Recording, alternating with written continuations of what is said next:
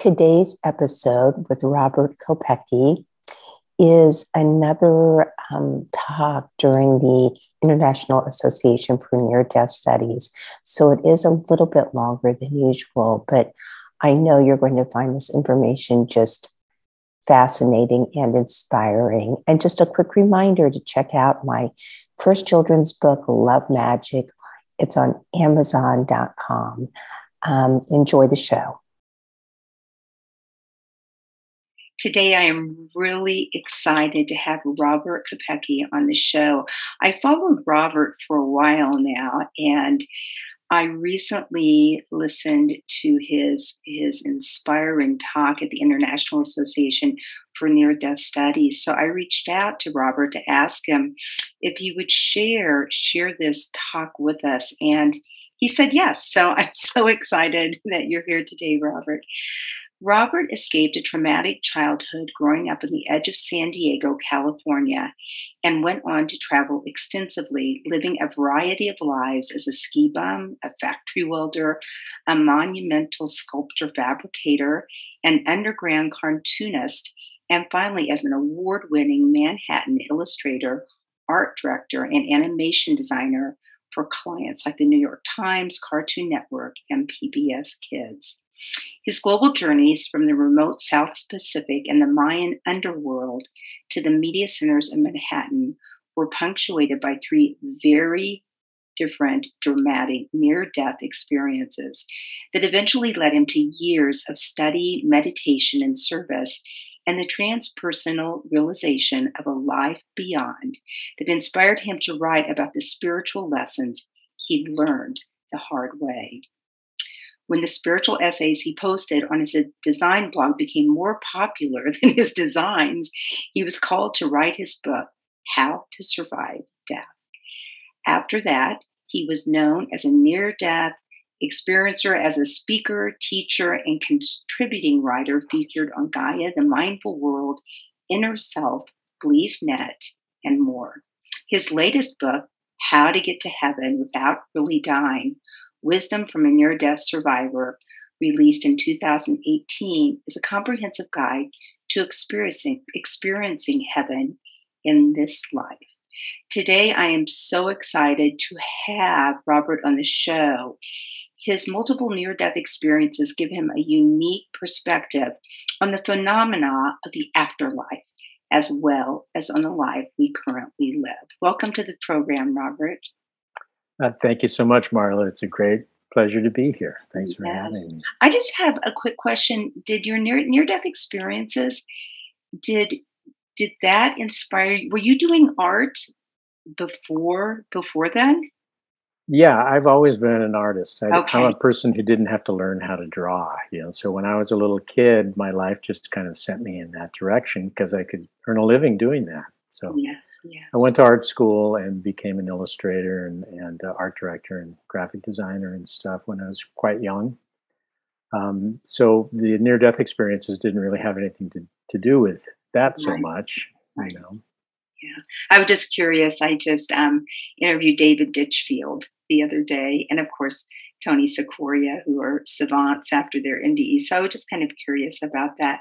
So today, let's just, I'm going to let you go for it. I'm sure I'll interject because I almost always do. And your presentation at the IONS conference was how NDEs are spiritual technology and timeless lessons of my three near-death experiences. Did I get that right? That's right. Yeah. For the non-technologically minded, I like to throw in. Yes, exactly. So I will just let you take it away. Okay, yeah, I add that for the non-technologically minded. Thank you, Marla. I add that for the non-technologically minded because there are some experts on those issues that can talk to you about the sort of quantum interface that might be suggested by near-death experience. And there are some great teachers along those lines whose work I love. I'm talking more about a kind of spiritual technology that is at work in our life that you may have noticed, that you don't have to read books about physics and stuff to understand. When you see synchronicities and that kinds of thing, And having had the three near death experiences and each one being different, like totally different, that led me to, along with the experience of being part of the near death experience community after my first book came out and hearing all these other stories, and there such a wide range of them, to try to kind of figure out what was consistent in all of them, what all of this could mean, you know, what it's telling us is going on here. And so I like to uh, I like to go through my three experiences and point out what the lessons were that I learned from them and how they kind of inform this apparent spiritual technology that's at work in any life you're living, sort of thing. So my main point really is that as human beings, we have a misperception problem. You know, it's very easy for us to feel trapped, and in a way, we are trapped in this life and in this world. Before we get here, I don't know for certain, but I have a pretty strong suspicion that we are part of a much larger field of divine consciousness and possibility, and who knows exactly what our lives are before. There are people that can help you find that, make those kinds of discoveries for yourself too. But when you're in this life, you're constrained by being a human. And there's so much stuff happening, so much sensory stuff. You know, you get so wound up about everything that it's very difficult to understand that we are six sensory beings, that we're probably, I know, interdimensional beings as well. We're just here in this, put in this form right now for this time being. And so going off of that, you know, I like you said in the lead up, I was pretty much kind of like a regular guy who didn't expect to have anything like this happen at all in my life, and I really hadn't thought about it very much. But when they happened over the course of about 15 years, my life kept kind of getting kicked or rebooted in a way that I kept kind of denying. I kept struggling against it. And you'll hear this story from a lot of near death experiencers too, that it's difficult to kind of come back and have things work quite the same way. And it really wasn't until well, I guess about 3 or 4 years after the last near death experience I had, that I was actually present at 9/11. I was living in New York at the time, and I had this kind of extra dimensional experience of spirits, you know, loosed. And it was like, okay, I'm paranormal. I give up.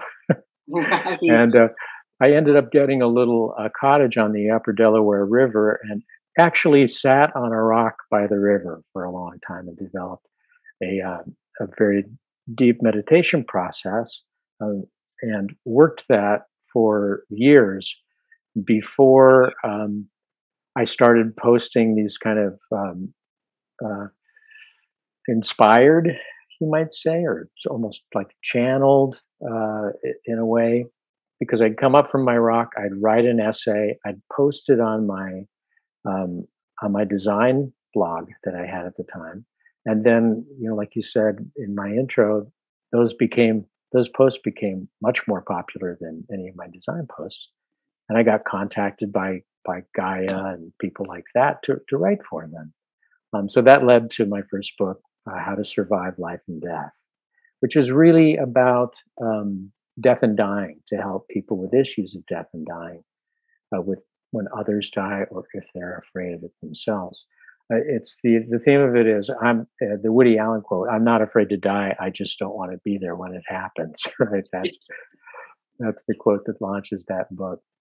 And then How to Get to Heaven Without Really Dying came after I was part of the community, the whole community, and was really exploring more what heaven is, what the other side is, and the fact that in my experience, heaven is not a location or an address, it is a state of being. And it's a state of being that is possible here in this life. And we all know that because we've all experienced a little piece of heaven at one time or another, right?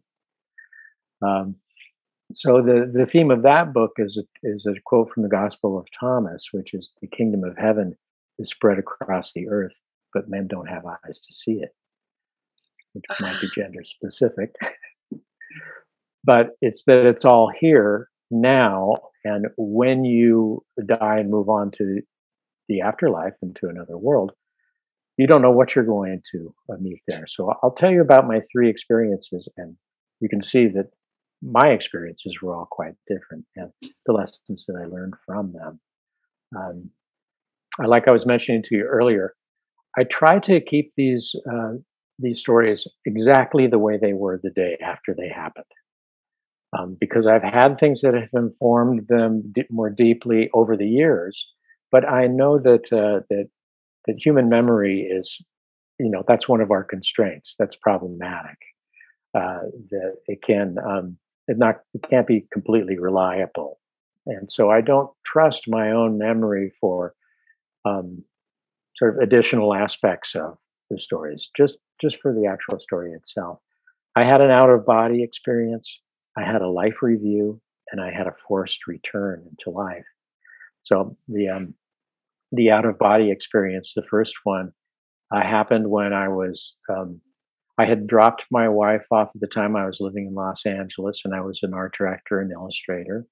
And I was coming home from the airport on an unfamiliar road. And to, to give you an idea of when this was, how long ago this was, I had a misfunction with my cassette player in my car.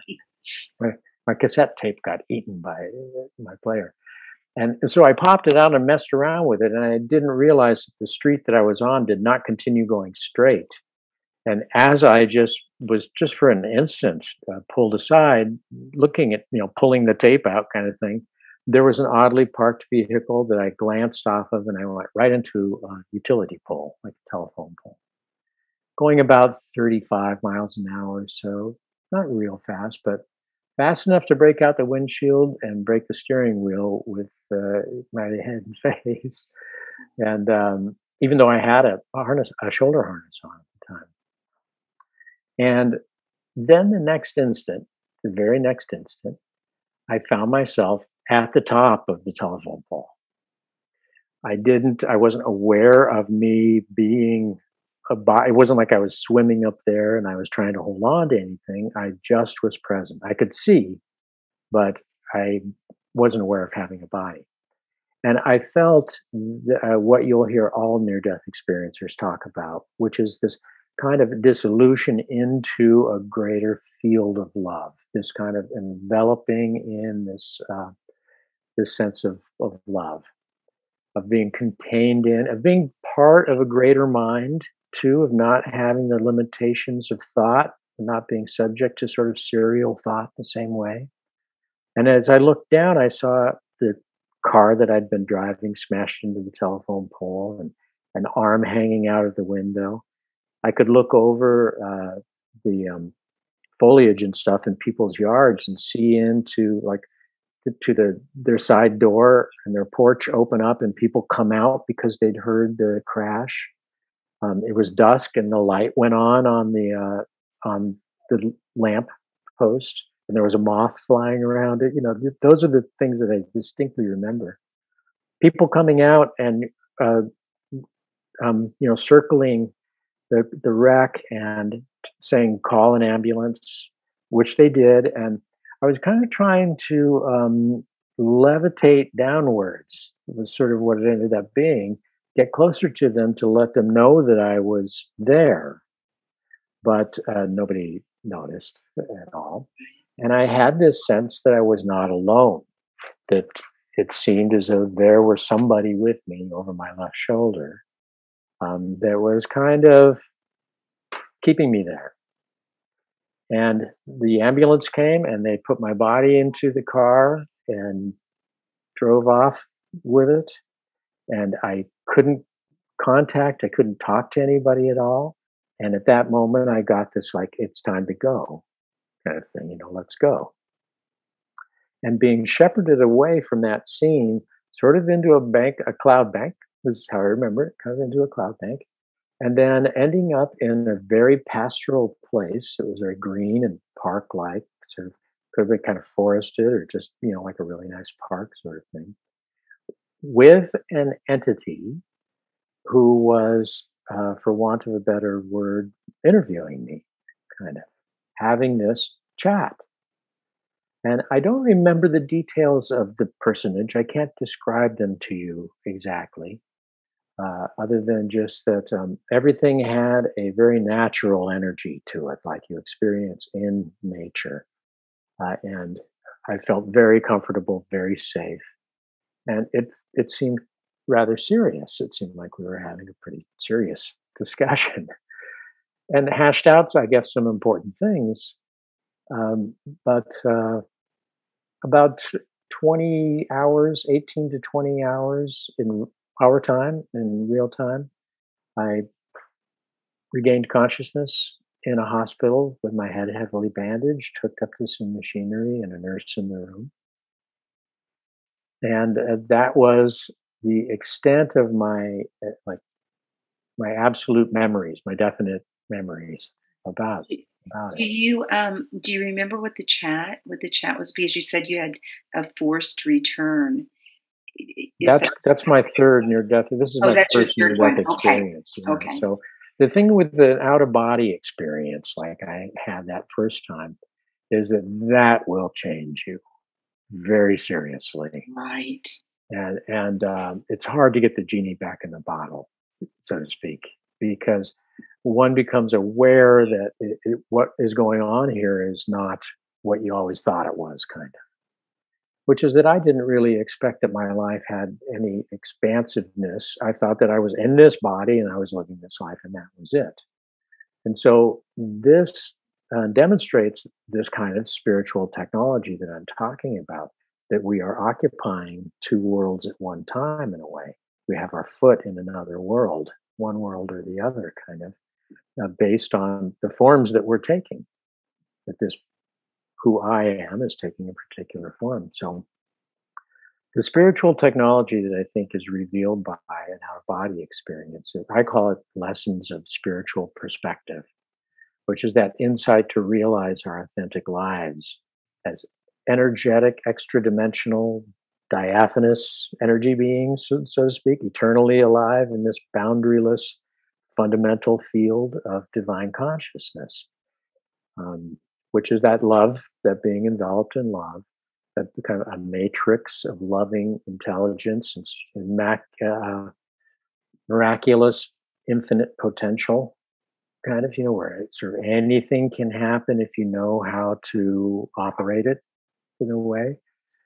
And we are always functioning in that. So when I'm knocked out of this body and into the next world, so to speak, I am still in that fundamental field of divine consciousness. It's just I have less limitations. I have fewer limitations because I'm not in human form anymore. But And you're it still allows, you. and I was still me. I was still seeing out of my eyes. I don't remember having hands and stuff like that, but I was seeing out of my eyes Right. so I could report on it. And it allowed me to become a compassionate witness. I didn't really learn how to do that for quite a long time. But this is one of the lessons of spiritual perspective that I've taken away, is that I can be a compassionate witness to myself and to other people struggling to grow within the limits of human perception, kind of trying to escape this thing that we're in here, the way that we're stuck, the overwhelming human sensory experience. And I can sort of willfully engage and disengage in the material demands of this world because of that. Because I know that I can sit up and outside of myself and witness this plane as an energy being. And that when I'm in it, then I am subject to the way that the material world works on me and through the filter of being a human being. So I talk about divine consciousness as filtering through this unique spiritual package of karmic data that each of us is, right? Based on genes, experiences, our connections, the body we're in, the way we look, the way we interface with things. And so we're constantly creating and fulfilling our karma through this vehicle, right? I'm I'm expressing where my karma has brought me through this body in this life, through this form, and we all are. So I can compassionately identify with everybody as being this their own spiritual package of karmic data needing to express itself, needing to channel divine consciousness through my form, through your form, right? Wow. That's And so, that's what I call spiritual perspective. And yes. that enables you to live in a very, very different way, because now you can see that somebody who might appear to be an enemy is really somebody who's suffering and trying to express something that has happened to them. And you just happen to be there to witness it. Right. So we become a witness and not a judge, a witness. And to myself, I can look at myself in a much healthier way too. Like, oh, that's why I always do that same stupid thing. Okay, you can. It's a gift of perspective. It really is. And so that was my first one. And that indicates this kind of spiritual technology at work that is extra dimensional in nature, but applies to life. I mean, I was always living. I was always alive. I was, and my next NDE talks about that because that was a life review, right? Um, I had been living a fairly wild life in New York City at the time. I'd witnessed the death of an aunt, and when I was living in San Francisco, I witnessed the death of an aunt that was really important to me. Um, my wife and I at the time had just completed a year-round trip of visiting all kinds of spiritual places in the world. We quit our jobs and went traveling. And I did not feel like I was a spiritual person, but I'd had these sort of momentous things going on in my life that were informing my spiritual life. Um, the marriage broke up after my aunt died. I I felt very disconnected in a way, and I thought that there was one thing that what I really needed to do was to go to New York and become famous and live a life as a successful artist and all these things that would make up for it somehow. Would make it all right.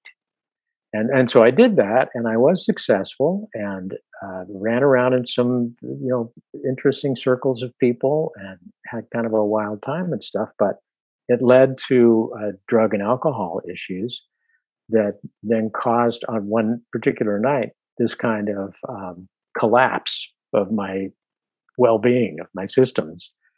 And I had this experience with sort of cascading loss of consciousness, where I if you know what fainting feels like, stretch that out over about an hour or so.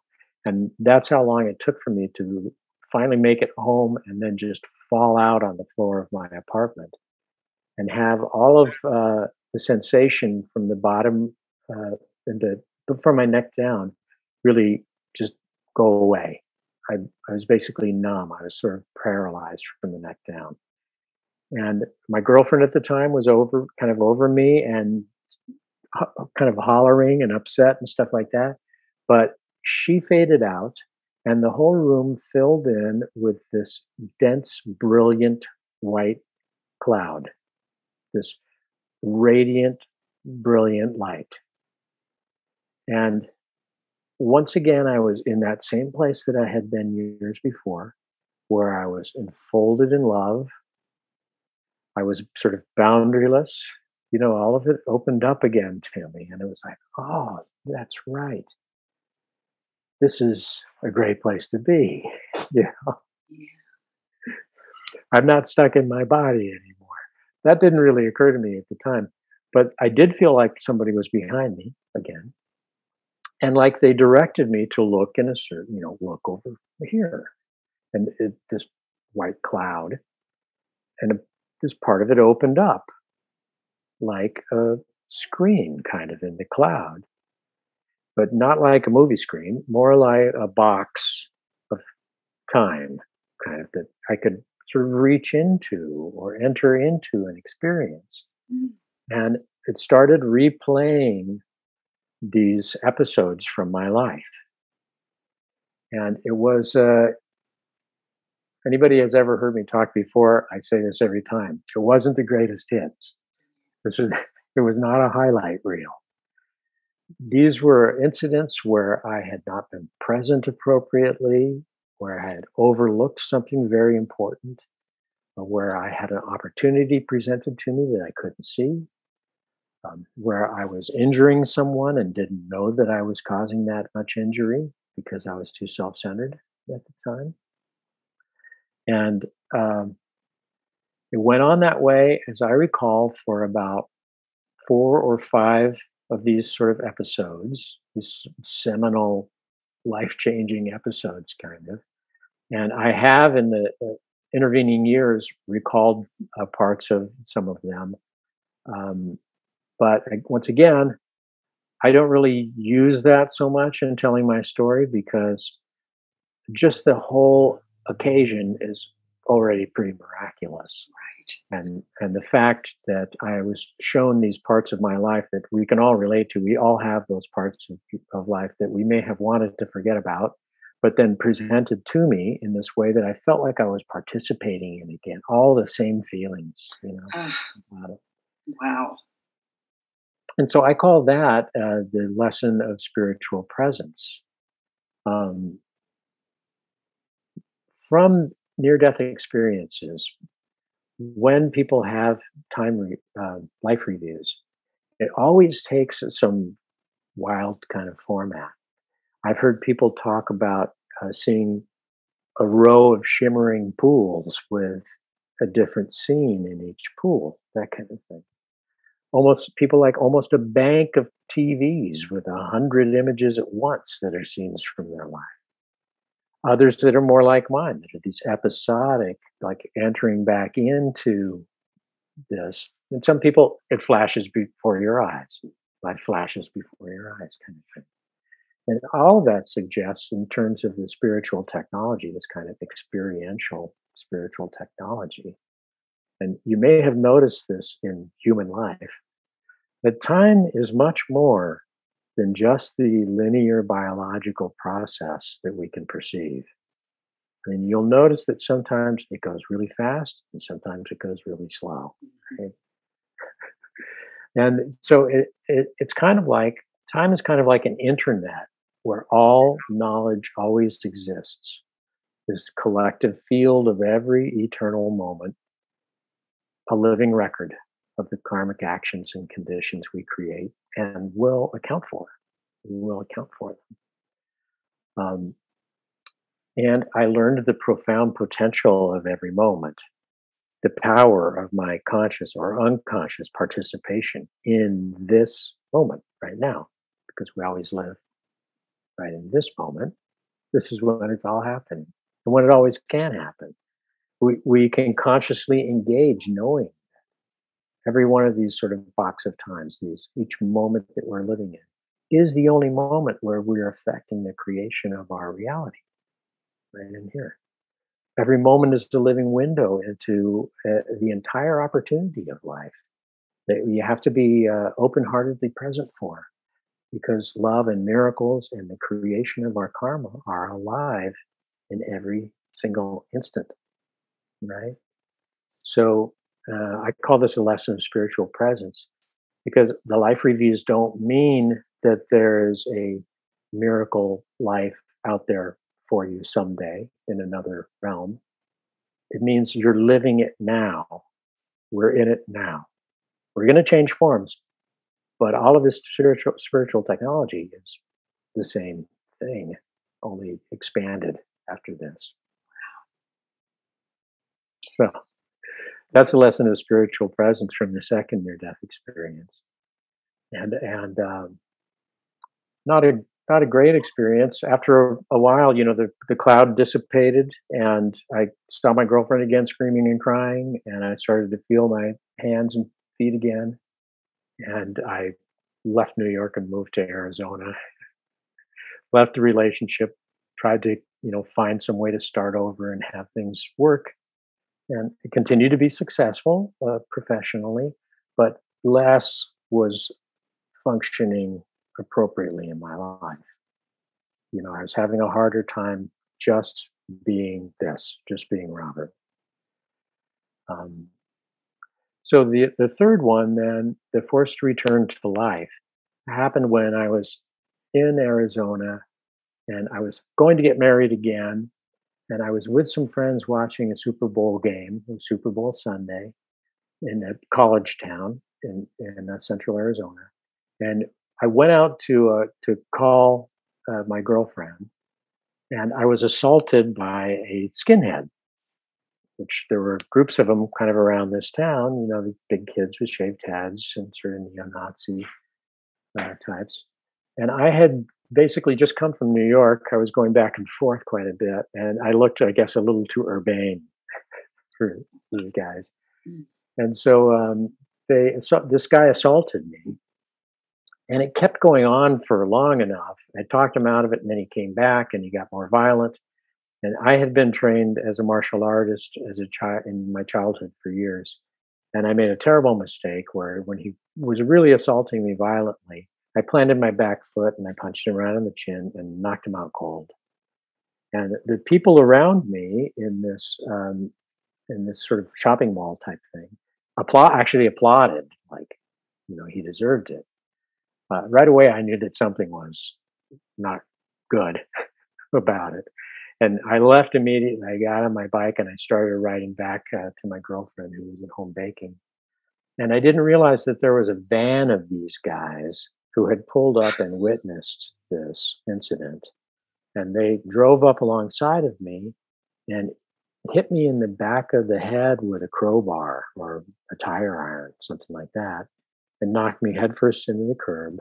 And I was unconscious for about 2.5 or 3 hours. Immediately, I was, well, not as immediate as the other times, really. It was a little bit, I had a little more sense of what was going on in the physical world, but I was transported into this other kind of dimension, but it was much more sort of subterranean in nature. Again, I felt this release and this relief, like I was enfolded in love, but it was definitely a more womb-like kind of thing. And there were entities around me in a circle. I couldn't tell you how many. It seems like maybe 6 or 7 or something like that. And I don't remember that. I can't define them for you. I can't tell you exactly who they were. But I was very happy to be there because I knew that something bad was happening outside.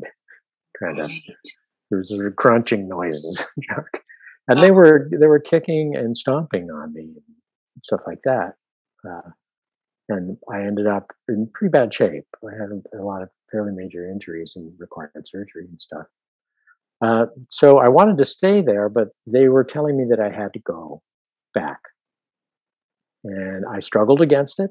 I did not want to go back, but they kind of all insisted, and they picked me up, as I remember it, this feeling of being lifted by multiple hands, kind of, so there's more physicality in this one, and then being kind of like pushed through this membrane. And I popped back out and I opened my eyes. I was on my back with an emergency medical worker over me who was bandaging my head.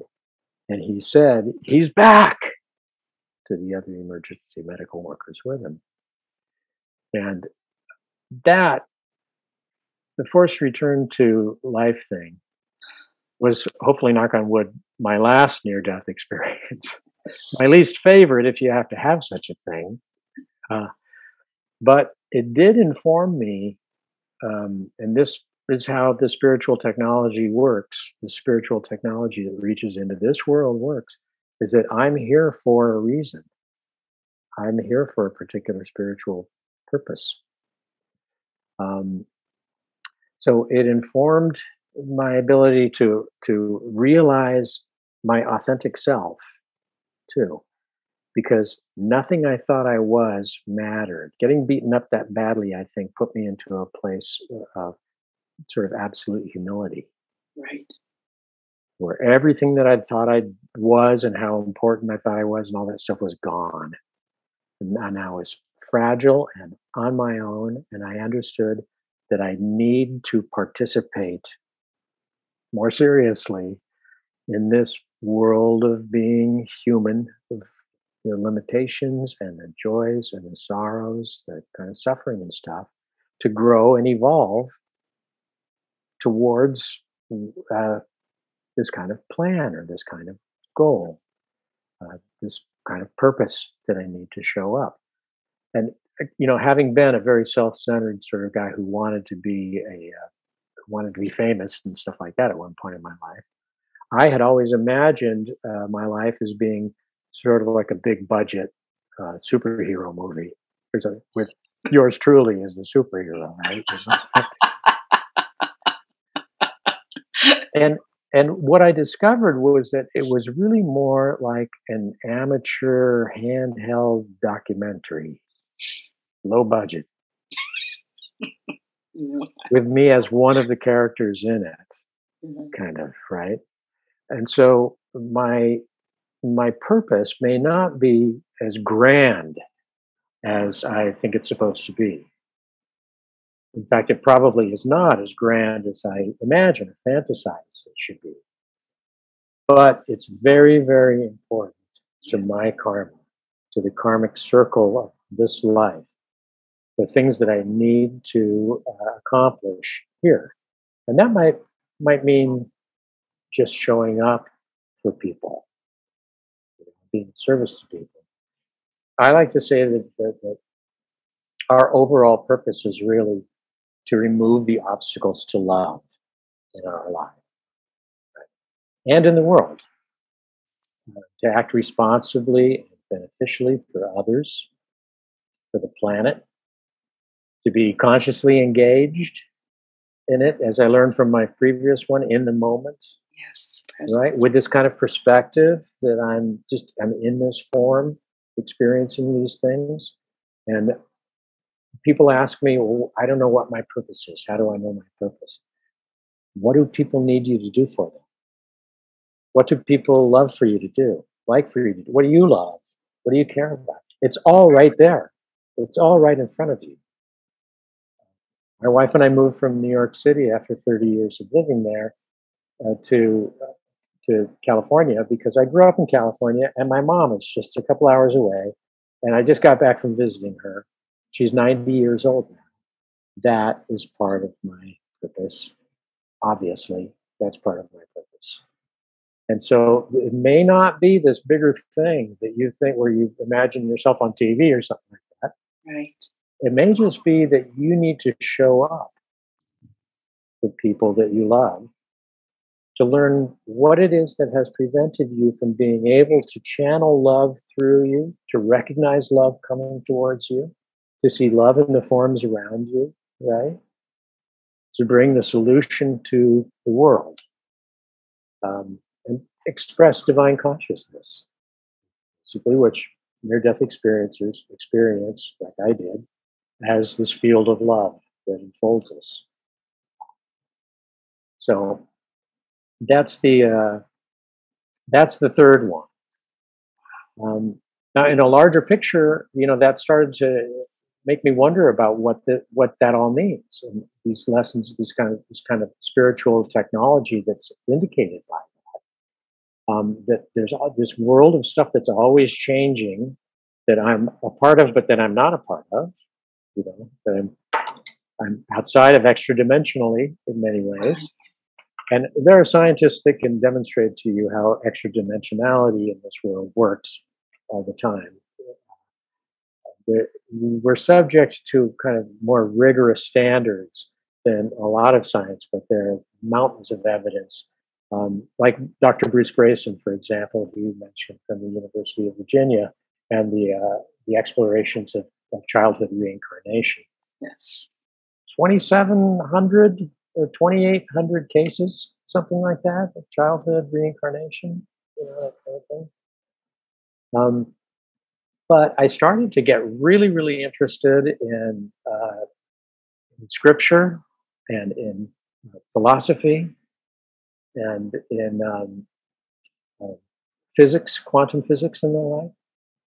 And the thing that kept coming back in all of these different, I started reading a whole bunch, and everything I read, what kept coming back is that we are inhabiting this material world where things are coming and going, they're changing all the time. And yet, underneath it all, there is what I call divine consciousness, this fundamental field of being that it really helps to learn how to just contact at any moment. Because then, when things are crazy around you, you can touch bases with that. Everything that comes and goes and changes is not real. I mean, it's real, I do have to pay my bill, that kind of thing. But it's not real in that deeper, more profound sense that what does not change in every eternal moment is real. And what we experience from one life to another, there's this kind of groundwork or framework. I was reading about it in Buddhism and Sufism and Gnosticism and stuff like that. There's a couple of quotes. One of them here I want to read from the Dhammapada. Free from imaginary negative ideas, detached from changing surfaces, in touch with our eternal ground, the wise are not subject to outside agitations and always live in a kind of bliss. If I detach and become a witness, not a judge, I'm in touch with that elemental divine consciousness, that ground of being. The stuff's going to come and go and change around, but I'm okay with that. Yes. Krishnamurti said once, I don't mind whatever happens. This is a pretty bottom line rule of thumb. Yeah, that's a pretty big statement.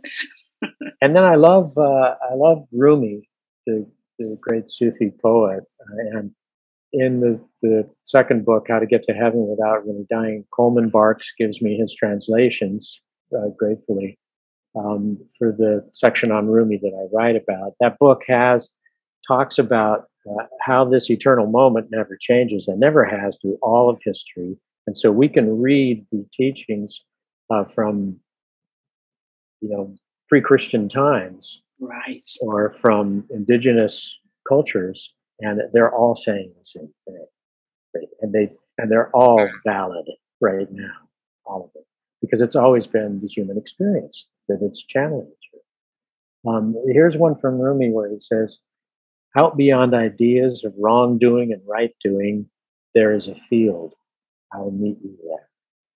Where the soul lies down in that grass, the world is too full to talk about language, ideas. Even the phrase each other doesn't make any sense." Right? So we escape this delusion of separateness,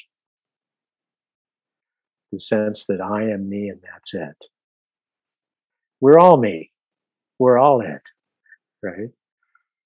So I started wondering when I heard different near-death experience stories, uh, you know, why are they different? What are the similarities? That kind of thing.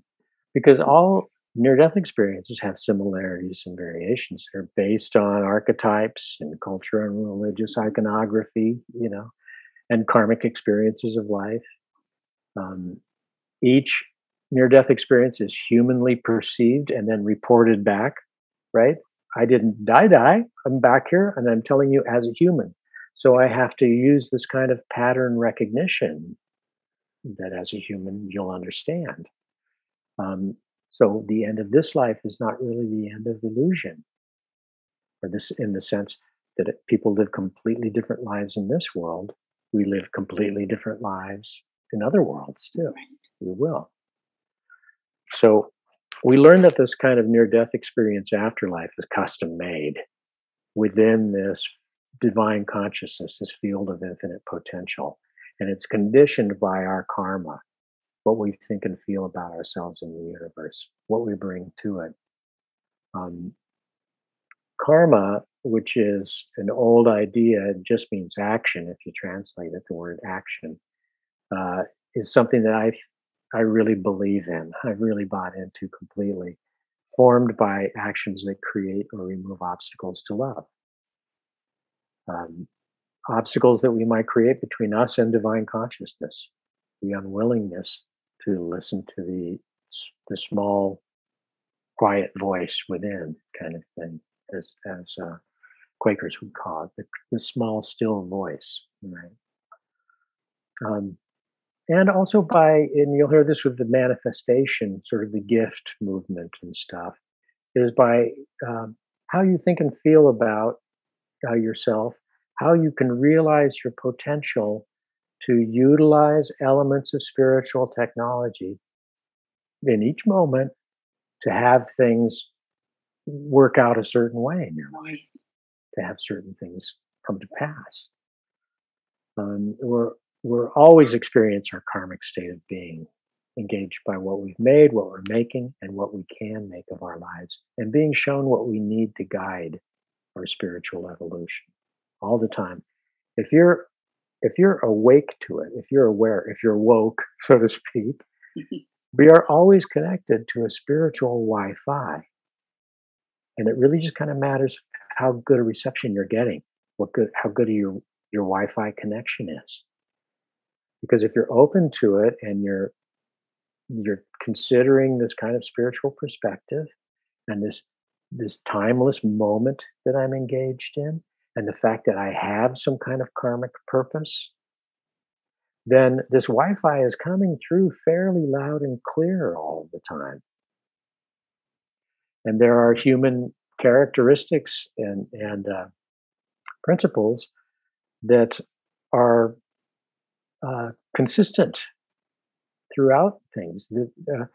Near-death experiences always have this field of pure love. Yes. People always experience the field of pure love. Some people, as we mentioned earlier, have hellish experiences, and those are custom made as well, too.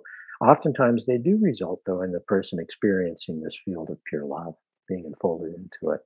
But most NDE people, it's like right away, you're in this, like I was. There is this realization of boundarylessness, of transcendent unity, of everything being the same thing, kind of feeling apart, feeling enfolded in. There are elements of radiant illumination, energy light beings, clouds, brilliant lights at the end of the tunnel, all of that kind of stuff. There's this acknowledgement of the karmic instruction aspect of it that I was talking about. There's eternal renewal. There's rebirth, sort of thing. Springtime always comes around.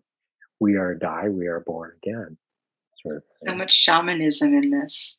A lot of it, yeah. Well, Yes. all of these things are the same thing. Yes, all interconnected. Yes. And then there's synchronicity too, where you have these things that are just too meaningful to be absolute coincidence happen over and over again. And Jung noticed it so often in his academic philosophical studies, psychological studies, that he had to write a small book about it that was called it an acausal connecting principle, synchronicity. He coined the term. And it happens to everybody. It happens to us all the time. And if you are open for it, if you willingly and consciously open up your connection, your Wi-Fi connection, so to speak, synchronicities start happening all the time. Mm-hmm. You start to see things that are just like, oh my, that's another one right there, isn't it? And it's like, yes. And you hear this voice in your ear, kind of, yes, it is. Yes, that's right. You're starting to get it. It's so true. So if we just touch base with any of these things, with pure love, with any kind of sense of transcendent unity, that we can realize the world is one big, beautiful thing. The illumination from a child's face, or from the sun bouncing off of a river or a lake or something. Somebody that you respect and admire giving you this kind of karmic instruction, or some experience teaching you a profound lesson. This understanding that things are renewing, that this is not the end, that this too shall pass, and that something will come out of this. And then the fact that it's all joined together in a way that I can't really quite understand Right. from this limited perception. I have a misperception problem as a human being, you know. That if you recognize that at any time, you can kind of reboot into your, you know, this moment of experience. Go, oh, the sun is shining out there. That reminds me that I'm part of this transcendently unified field that's about love, that's about renewal, right? And the best ways to get to those places where it really starts to expand on or create heaven in your life. So, like I said, heaven is not an address, but a state of being. As a human being, you could think, once again, I tend to think in very grand terms, like I'm really going to accomplish some huge thing. Well, I, like, out of nowhere, I don't even know how it happened. I got published with 2 books about all of this stuff. Right. And that happened when I was 58 years old. So I had no idea any of that was going to be happening to me at all. But what I came to recognize is that I can live in that heavenly place, that little piece of heaven, and I can expand it to those around me and project it into the world by having those principles, having those characteristics that people in heaven would have, by being kind, by showing kindness, right? By being honest, which really simplifies your life in a very big way. You don't have to juggle cats, all the time. By being humble, by not realizing who they don't realize I am. Or, how dare you? How dare you don't know who I think I am? Right, right. You get rid of you lose all of that, who I'm supposed to be, and just be the I am, not this or that. I am this or that. Just be the I am part of it, that shared experience. So humility, kindness, honesty, humility, forgiveness.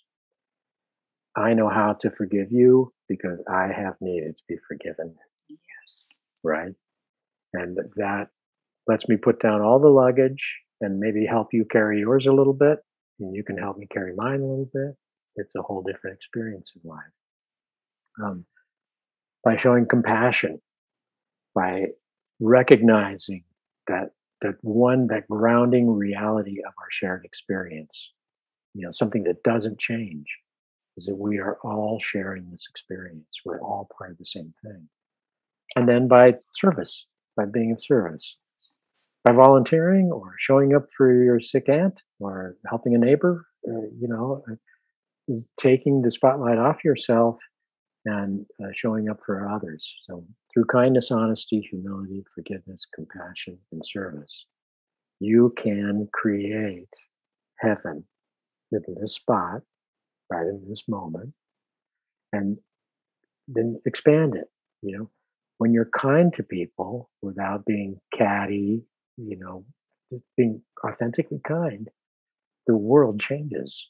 You Yes. discover there's all kinds of kind people that have sort of been waiting for you to get on the beam with, you see the friend. In Sufism they call it the friend. You walk into a room and it's like, oh, that's kind of a bad vibe in here. And then somebody catches your eye. You're like, there you Right. are, right? That's your karma partner, right away. Now your Wi-Fi fills up, and you're able to use these sort of simple techniques and principles to access the spiritual technology that's at work in our lives. In my talk, I wrote down what being spiritual technology savvy does for us. It gives us the means to honestly discover and remove our obstacles to love, to compassionately detach and witness the struggles of human life, to recognize the sacred in all of life, including the earth itself, and to transcend the human misperception of separateness, where we can realize life doesn't happen to you, it happens for you. We can flip that script A lot of us who are spiritually minded will have this problem where I know I'm a spiritual being, but I only really experience it in little fits and starts, you know? I'm Right. blissfully connected for a minute, and then all the junk starts coming in, and I forget about it, and I get caught back up in that again. And I am a human who occasionally has moments of spiritual connection. We can flip that script and recognize that we are spiritual beings alive in this matrix of loving intelligence, limitless potential, that are at times having to experience it through the filter, the limitations of being human. I love that. I love that idea. It changes everything. It does. Yes. It literally does change Yes. everything just It in that changes instant. everything. Right. All the things that you thought were so desperately important, in 1 minute, you realize they're not really, that it's all right. You know, you don't have to worry about it all so much. But And then it's just showing you that you just have to show up in a certain way. and it also keeps you present, kind, compassionate, Right. and you say forgiveness and also forgiving yourself when you do have these moments of, as David Lorimer says, bumbling around and like, I can't believe my mind is even thinking that right now. Right. Then you can, Or doing something patently destructive over and over again. right, Too, you know, if you can't identify with this divine consciousness, this grounded being, you're only stuck in yourself. You'll never get out of it. Whether it's drinking and drugging yourself to death, or whether it's just having to mansplain everything. Like, it's still one of my There's that big ginger thing problems. again. And of course, the ways that we have two applications in technological terms. We have two apps that we can use for this: meditation and prayer. And they're easily downloadable. They're available to anybody, right? And when you meditate, you can become a witness to your thoughts. You can escape that voice of the ego that's generally negative, try to replace it with a positive ego voice, or listen to just that intuitive intelligence, that still small voice that arises. And you can start to experience that kind of transcendent unity of life too when you meditate. It's like the order at the Buddhist hot dog stand, right? Make me one with everything. So meditation, I meditated a lot for a long time, and I recommend it highly to everyone. I write about it in both books too, about how to, what to think about when you're not supposed to be thinking and stuff Right. like that. Because it's not the easiest thing in the world to do, but is the most rewarding thing in the world to do. But as you do it, you miss it if you don't, for sure. Yeah, well, and I also think that you can do it until you get to a point where you're sort of on the other bank. Right. I oftentimes I feel kind of free and clear of a lot of the baggage that I used to just have to drag around with me all the time. I can sort of instinctively set that down and not have to be there. And it improves my focus, my presence for other things. You know, all of this stuff that sounds crackpot and like you're not going to be tuning into the real life if you do this, which is the kind of complaint you hear from materialists. Yes. Oh, you're not living in the real world. The fact is that this is the real world that I'm talking about. That's not that you have a big job or that you have a big car. Well, somebody can run into your car and you can get fired tomorrow. So we know that's not it, right? Right. Right. And Um, isn't it interesting when you said it in your through near-death experience? You just talk about suffering a little bit and vulnerability. That there you were all of a sudden, just so vulnerable. You didn't say vulnerable, but you said something very similar. And there's something to really be said for that. I well, think what I that, really was teachable.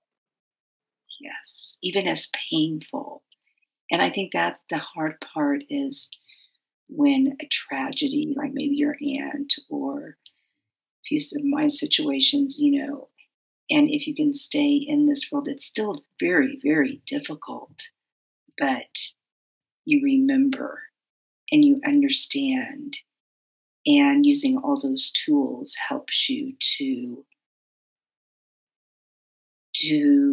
just awaken. I mean, it's so difficult, but Yeah. you come out transformed for sure. If that's the path you decide to take.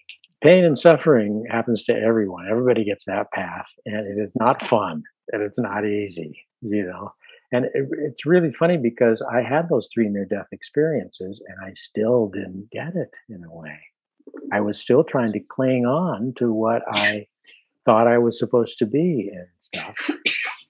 And it wasn't until I had this experience at the 9/11, this is where it was kind of, you know, paranormal. So it's like I Very. realized I was sensing this, that I was, I was enveloped in this kind of tumultuous storm of souls sort of around me and stuff, and I couldn't deny it anymore. And then I took up meditation practice. Um, that's when it changed for me. And in a way, this is what death is. We don't just die once, we die many times. And we die many times in one life, and we die in many ways. Um, my my late uncle, by marriage, was a famous author and philosopher, a Jungian psychologist named James Hillman. And in a book of his called Suicide and the Soul from 1961, I remember this one paragraph leapt out at me when I was thinking about the role death plays in our life. He said, without a dying to the world of the old order, there's no place for renewal because it's illusory to hope that growth is but an additive process requiring neither sacrifice or death. The soul favors the death experience to usher in change. So when I die from childhood into being a teenager, and then into young adulthood, and then to middle age, and then to old age, when I lose a relationship that was critical to me, it's gone. When my parents die, when I get fired, you know, these things put you back in that place that I found myself, where I just couldn't pretend anymore. I needed to find the real ground, my authentic center, so that I could start over, so that I could take what I had learned from that and become what I could be. I had to die to experience heaven. And you do, really, have to die to experience heaven, Right. but also in this life over and over again. You know? And from the deaths that I had, none of which were prolonged and painful for a long time. They happened fast to me. I died quickly. Uh, it was a much more pleasant experience than I've had many times staying alive. Right. It was just like stepping into another room, Yeah. you know? Discarding an old coat. Yeah.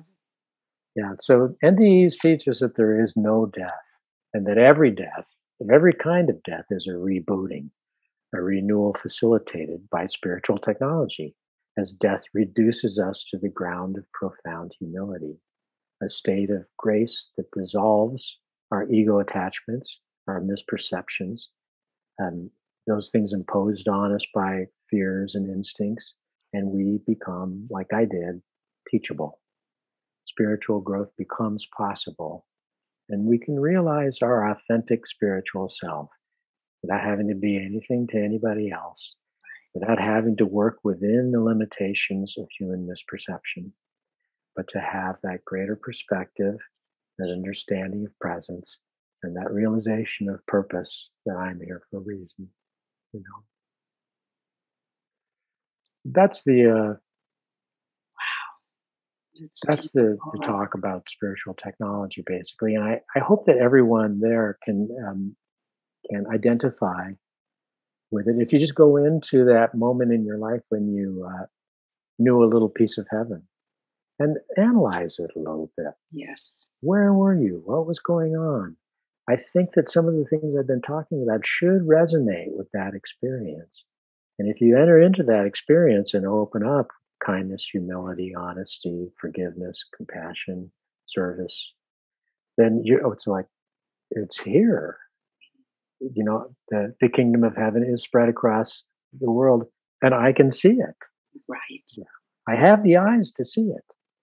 And how profound to, we didn't really talk about your childhood, but how profound for children to live in a world where their caregivers, the adults, the society are living with that spiritual technology even more intact than in, as we said, flip the switch, if you will.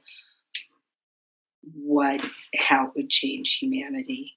It's a game changer. It's a game changer anyway, but even more so to have mentors and people like that as a child and throughout your life. Wow. Yes. Yeah, and that's got to be, you got to chalk that up to karma, right? Yes. Yes. I did not have that growing up. The adult world around me was very unreliable and threatening a lot of the time, and so that kind of struggle was something that I needed. I needed to get my butt kicked seriously 3 good times that I can think of. I like to say, don't follow my example, just take my advice. Right. Right. Well, I guess that also has to do with duality. I know I had Susan Giesman on the show, and I can sort of be an idealist at times, and she said something. She said, no matter how much of the spiritual technology that many people, and I hope at some point it's the majority of this world. It might be the majority when you look into indigenous cultures and third world countries and everyone. It probably is, but and the Poles, yeah, and the Poles. But there has to be duality, and duality in the sense that we choose these lives and many of the lessons before we come here, and what you just said, that for some reason that you knew, and you'll remember, you had to go through those lessons. That's important too. Right. And we are living in two worlds kind of at the same, but now each of those worlds can be a number of different things. Your human world can be completely different from my human world or somebody else's human world. And likewise, we know from this wide variety of near-death experience, your afterlife worlds can be entirely different too. Right. So. Wow. Well, that is. Thank you for a very thought-provoking conversation, Robert. That was amazing. I listened to it a few times, and now every time I listen to you, I just get more out of it and get a little bit teary every time and so thank you for bringing. Thanks so much. That means a lot to me. Oh, I really mean that. And so if people, well, first of all, is there anything else you would like to share? You shared a lot.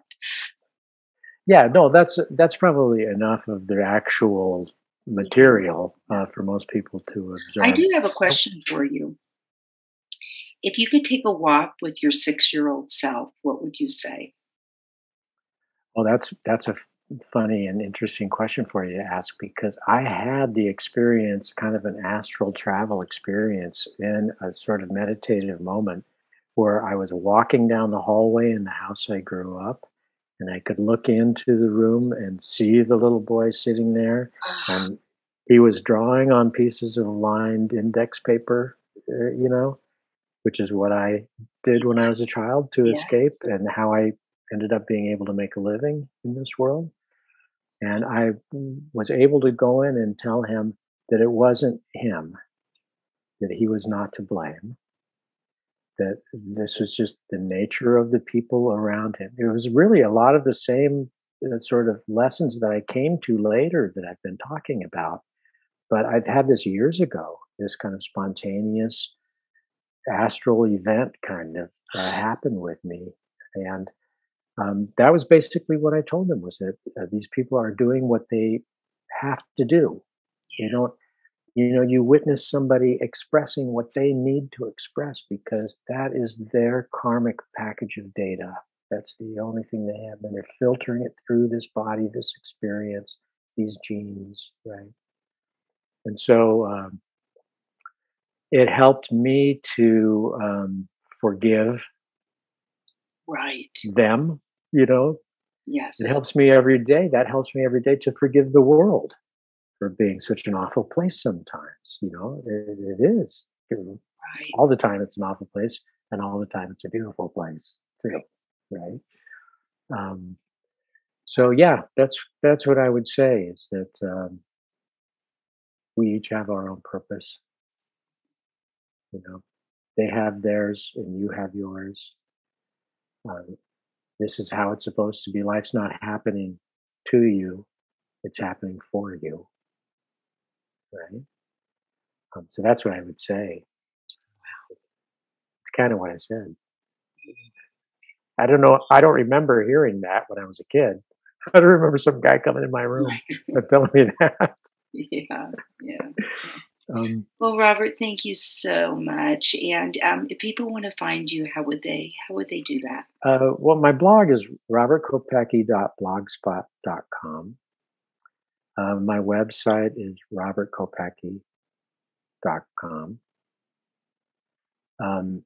Robert at Robert Kopecky 3 is my Twitter, where I post notifications of new blogs because I'm always writing new blogs, and Great. I get a lot of people there, and I put up I think a lot of interesting stuff there. And I got a Facebook author page.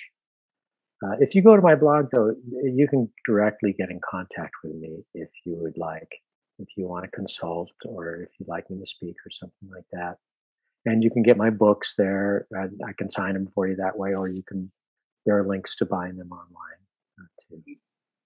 Well, thank you so much. This has been such just a beautiful conversation, and I really appreciate your time and your energy and your love and your presence and your compassion and all of that.